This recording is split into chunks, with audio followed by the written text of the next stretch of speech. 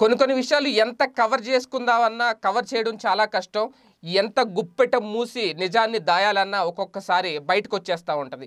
రాజకీయాల్లో అది మరి ఎక్కువ రోజులు అవినీతిని అక్రమాలని దాచిపెట్టలేరు. గుప్పెట్లో దాచారని చెప్పినా ఎవరొకరు దాన్ని బట్టబయలు చేసి బయట పెట్టేస్తూ ఉంటారు. ప్రస్తుతం అలాగా మరుగున పడిన అంశాలని ఎవరికి కనిపించవులే అని పిల్లి కళ్ళు మూసుకున్న పాలు తాగినట్టు చేసిన అవినీతిని కూడా ఆధారాలతో సహా బయట పెట్టేస్తున్న వ్యక్తి ఎవరైనా ఉన్నారంటే ప్రస్తుత ఆర్థిక మంత్రి బుగ్గన రాజేంద్రనాథ్ గారు.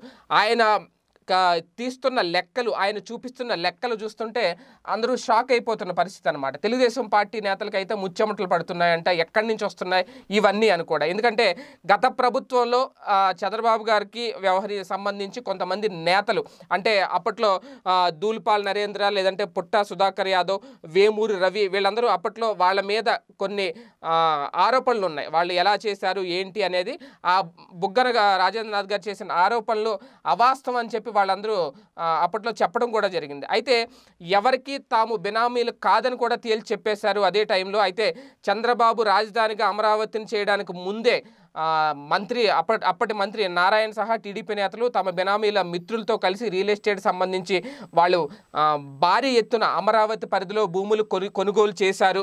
ఆ బినామీ లెక్కలన్నింటినీ కూడా బుగ్గన మొత్తం బయట పెట్టి టీడీపీ నేతలను ప్రస్తుతం ఇరికిని పెట్టిన సందర్భం అనమాట. ఒక్క నారాయణ బినామీలే కాదు, 55 ఎకరాలు, అంటే నారాయణకి సంబంధించిన బినామీలు, మాజీ మంత్రి నారాయణ గారికి సంబంధించిన బినామీలు దాదాపు 55 ఎకరాలు కొనిపెట్టారంట.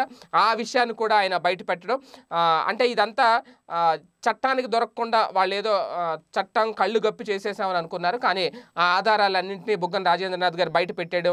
అదే రాజధానికి ప్రకటనకు ముందు జరిగిన ఈ పందారం గురించి టీడీపీ ప్రభుత్వ పెద్దలకు మాత్రమే తెలుసు, ఇంకెవరికి తెలియదు. ఈ బినామీలకు ఈ బినామీలతో ఈ భూములు కొనిపించారు అనేది బుగ్గన రాజేంద్ర గారు చేసిన ఆరోపణ. అయితే బినామీలకు ఈ విషయం తెలియక కొనేశారు అనేది కూడా ఆయన చెప్తున్నారు. ఎందుకంటే వాళ్ళు వీళ్ళతో కొనిపించారు, బినామీలకి ఈ విషయం తెలియదు, వాళ్ళు కొనమన్నారు, వీళ్ళు కొనేశారు.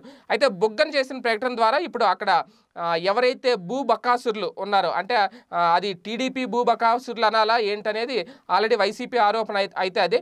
టీడీపీ భూ బకాసుల గురించి తెలియక ఈ బినామీలు కొనేశారు. ఇప్పుడు తెలిసి వాళ్ళందరూ షాక్ అవుతున్నారు. స్వయంగా టీడీపీ నేతలు కూడా ఆశ్చర్యపోతున్నారంటే ఈ లెక్కలు బయటికి తీయడంతో. బుగ్గన రాజేంద్రనాథ్ గారు ఎప్పుడైతే ఈ లెక్కలు బయటికి తీసి చూపిస్తున్నారు, ఇలా వీళ్ళ దగ్గర వీళ్ళు కొన్నారు, వీళ్ళు ఇన్ని ఎకరాలు కొన్నారు, ఈ లెక్కలు ఎప్పుడైతే బయటికి తీసి బయట పెట్టారో వాళ్ళు ఎంత కవర్ చేసుకుందామన్నా కవర్ చేసుకోలేకపోతున్నారు. ఎప్పుడైతే రాజధాని అంశం, 3 రాజధానుల అంశం తెర మీదకి వచ్చిందో, ఎప్పుడైతే మొత్తం క్యాపిటల్ ప్రధానంగా పరిపాలనా విభాగం అంతా ఎగ్జిక్యూటివ్ క్యాపిటల్ అంతా విశాఖ తరలిపోతుంది అని ఎప్పుడైతే ఒక అనధికారిక ప్రకటన వచ్చిందో, అధికారిక ప్రకటన అనడానికి లేదు కాబట్టి ఎప్పుడైతే ఒక జగన్ గారు తన అభిప్రాయాన్ని వెల్లడించారో, ఇప్పుడు తెలుగుదేశం నేతలందరికీ ముచ్చెమటలు పడుతున్నాయి. ఒక తెలుగుదేశం నేతలు అనడానికే లేదు, బినామీ నేతలు ఎవరైతే కొన్నారో అక్కడ భూములను అక్రమంగా తర్వాత అమ్మేసుకుందాం అనే ఉద్దేశంతో ముందు తక్కువ ధరలకి ఎవరైతే రైతుల దగ్గర నుంచి కొనేశారో వాళ్ళ లెక్కలన్నీ ఎప్పుడైతే బుగ్గన రాజేంద్రనాథ్ గారు బయట పెడుతున్నారో